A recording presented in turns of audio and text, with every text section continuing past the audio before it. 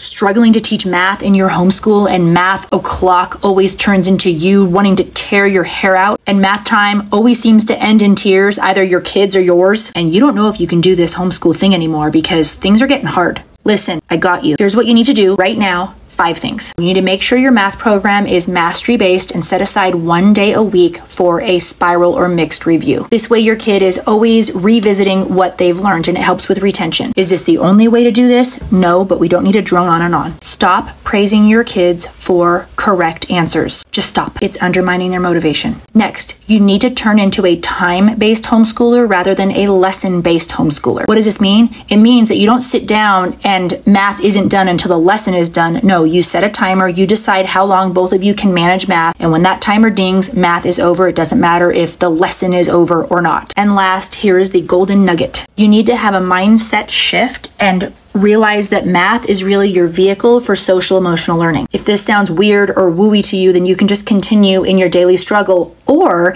you can do what has worked for us in working with thousands of kids who have struggled in math. Helping our kids with the emotional skills to handle the frustration and build their frustration tolerance and to view failures not as failures, but as opportunities to learn is key, and it's essential, and it really will turn your days around. If you do these 5 things, I promise math will turn around in your home no matter what curriculum you're using. My favorite math program that I use with all 4 of my children, I have a gifted learner, I have a struggling learner, and I have 2 of what you would call typical learners. My favorite program that works with the most amount and type of learners is CTC Math. That's what I use. You do you. Save this video for later. Ask any questions in the comments, but for sure you should do their free trial. You have nothing to lose. And yeah, happy homeschooling.